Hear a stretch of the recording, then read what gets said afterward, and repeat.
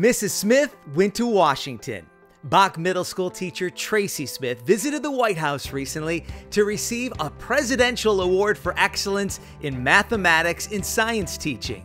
It's very exciting. I am so humbled by it because I know what kind of science education is going around in this county, and it's unbelievable. And Mrs. Smith is an unbelievable teacher. You need to know the steps. You need to understand the process of experimentation. It's her belief in the potential of her students. So this is going to be your basket apparatus. Yes. And the power of education that fuels her passion for teaching. This is the age group that needs a really good role model, not only as a scientist, but just in general. And I just feel like that's my opportunity.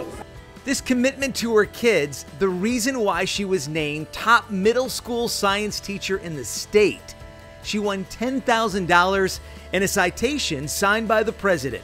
Mrs. Smith downplays her accomplishments and believes any of her BAK colleagues could have won the award. There is so much good going on in education, and so many unbelievable teachers walk up and down this hallway right now here in the 8th grade building and pop into any classroom, and you'll be amazed at what you see.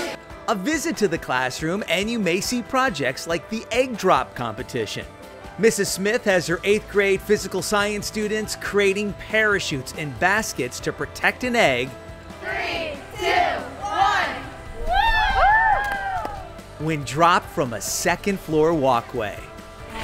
What do you think, guys? Did it survive? It survived! It survived! You cannot teach science without having them get their hands on it. They have to get their hands on it and talk about it and problem solve. I think that she's a special teacher because she likes to get involved with the activities and she likes to have fun with it. So if you're having more fun, you're bound to pay attention more and you can learn more out of the process instead of just doing work to do work.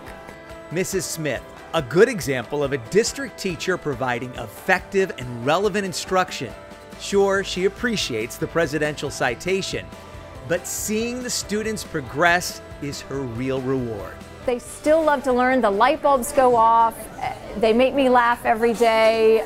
It's a pleasure to come to work. Mrs. Smith has been a teacher for 27 years.